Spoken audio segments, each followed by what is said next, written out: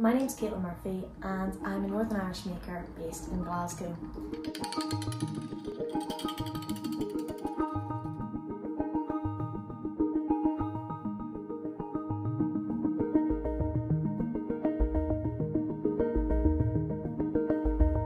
The collection that I will be showing with Shine was developed and made during my time at the Glasgow School of Art. It was part of my degree show collection.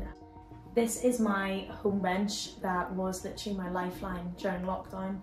It was a time when a lot of us had to spend a lot of time in our bedrooms, and I found it was really important to have a creative outlet where you could get back into that flow state and let the time pass. And a lot of my work I can see has developed from my time in lockdown.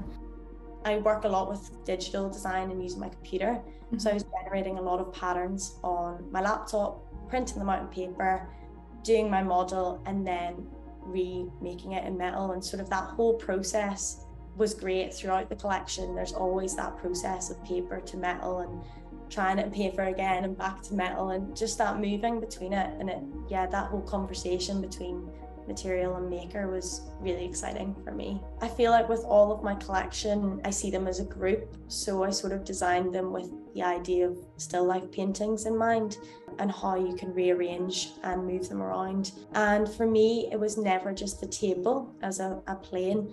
I saw the wall as an extension of that table, and how the work can move not only between maybe your table or your mantelpiece or whatever it may be, but also situate on the wall as a still life painting. You know, I was really inspired by the likes of Bridget Riley with the illusions. This is the Weave XL piece. It is based on optical illusions and still life paintings. It's the idea that you can have a 3D metal painting for your wall, and you can arrange it in whatever way you desire. So it has a 360 viewpoint.